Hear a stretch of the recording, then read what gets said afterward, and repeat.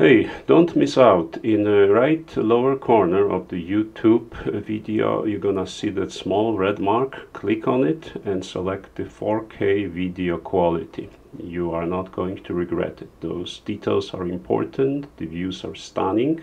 Enjoy! Here is one of the very many residential towers that I noticed during my travels in the region that are undergoing facade repairs.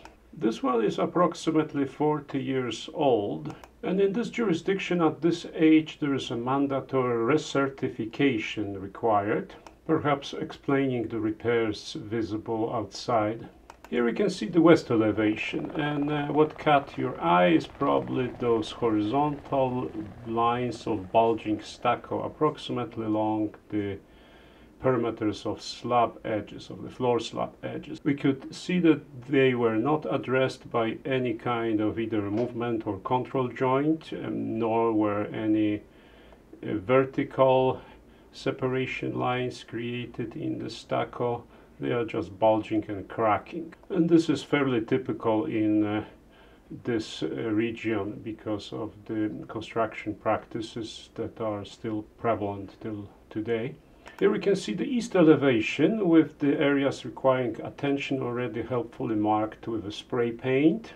And we could see that these roughly coincide with the horizontal floor slab edges, the locations of the vertical columns, as well as the natural weakness lines propagating from around the corners of the openings as well as their perimeters. There is a sealant bead visible here and there. Apparently there were prior repairs consisting mainly of sealing those cracks. We can see this dotted step-like pattern indicating diagonal crack along the bed and vertical joints of concrete masonry units.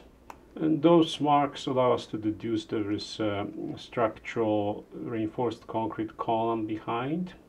Those cracks mark the separation lines between the concrete masonry and the solid cast-in concrete structure. Those marks tell us the story about the moisture intrusion paths as well as the general construction of the building, where the exterior infill walls were inadequately attached to the structure without leaving the proper movement joint, resulting in a random stress distribution, causing a seemingly random cracks to appear also within the field of the infill. We could see patches along the corners and edges of balcony slabs indicating probably locations of prior structural repairs, fairly common in this coastal climate.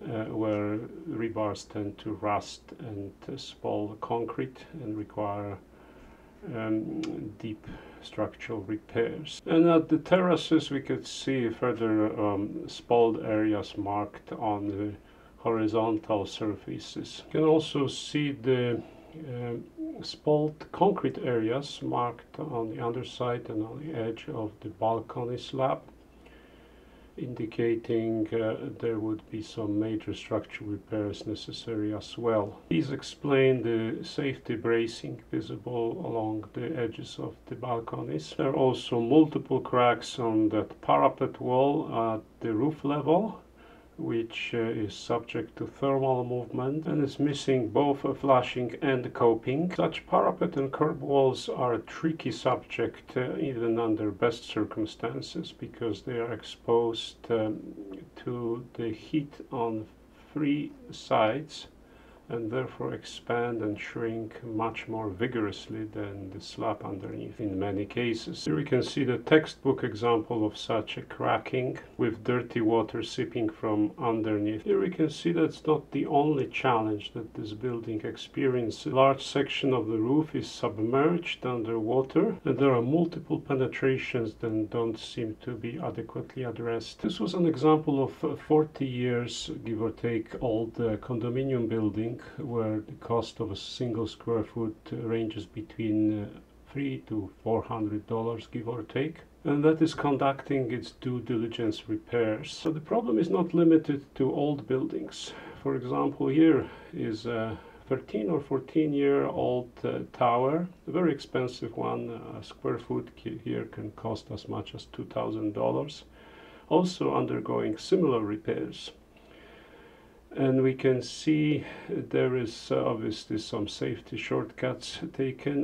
The facade is dotted with stucco repairs that apparently were started on the west side, with the areas that are already patched with a new stucco and new head control joints developed by formwork, what appears to be a removable strip. Unfortunately, the majority of those cases, regardless of the technology of developing the control joint within the stucco, that will keep cracking and it will keep leaking water. And there are two reasons for that. One is the inadequate construction of the concrete masonry behind the stucco, which is typically rigidly affixed to the solid reinforced concrete structure at the heads and at the sides. And the parallel issue is the lack of any dedicated weather-resistive barrier, much less any drainage interlayer.